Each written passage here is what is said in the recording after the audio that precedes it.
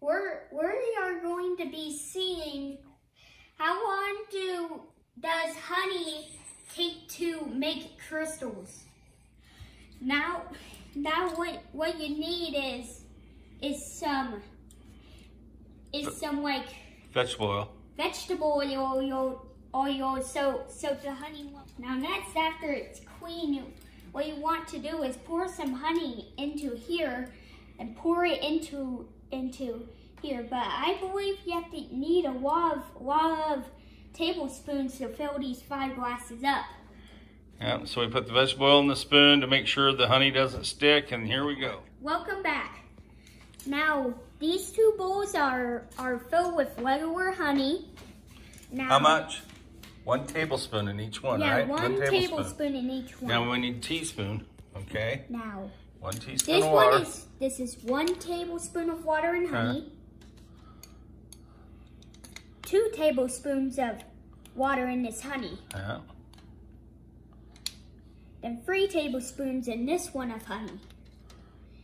And don't worry, this honey is same as a tablespoon of honey. So we're back right here, and next you're supposed to stir these 3 cups with anything you want to stir. There we go. I think I need a bigger spoon. Okay.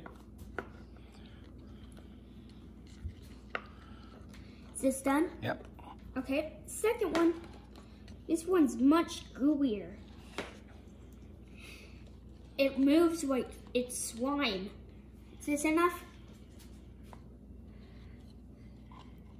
Yeah. Okay.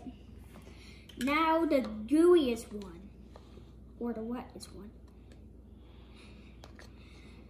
We're not done yet. You still have to spoon it until it looks like it's been all spooned.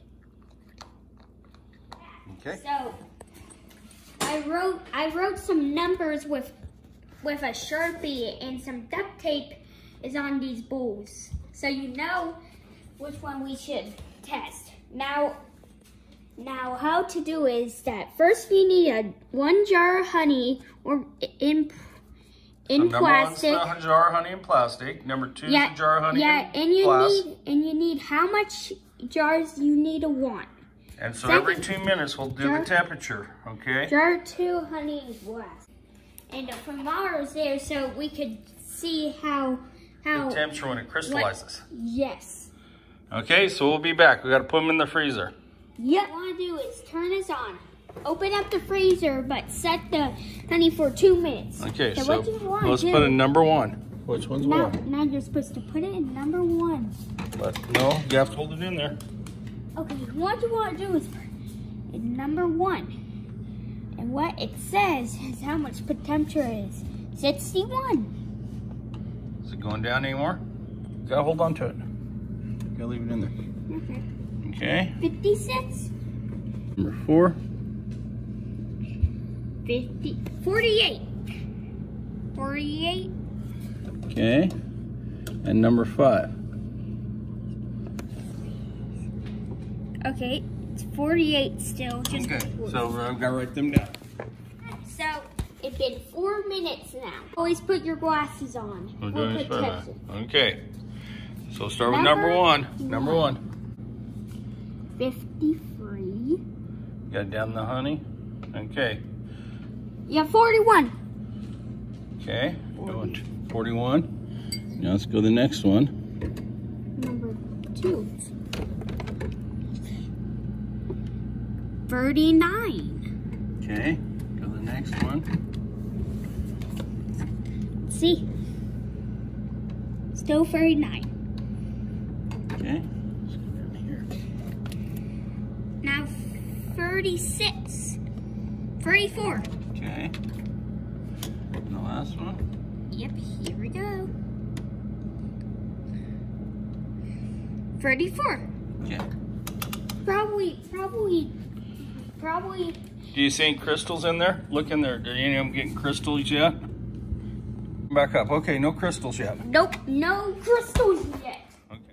And remember, always keep your glasses on. Now we will open this up and try it. So it's been 6 minutes test. So warm. 39. There we go. Yeah, it should go down below what it was last time. 33. Okay. Holding it in. Okay, so let's go to the next one. Okay. You're not holding So it, honey. 60. Let's see. You gotta be in the honey, buddy. You hold it, okay? Let go. Okay, so What's your temperature? 33 still. Okay, so that one's 33 too. That one, 32. Okay. Well, water freezes at 32, right? Yeah. Okay. LLL. Uh-oh. So, now let's stare. We did learn that the honey that had water in it froze faster. Yes. Okay, so you're going to say that. So what we've learned from this experiment, water freezes at 32, and that honey has water in it freezes faster than straight honey.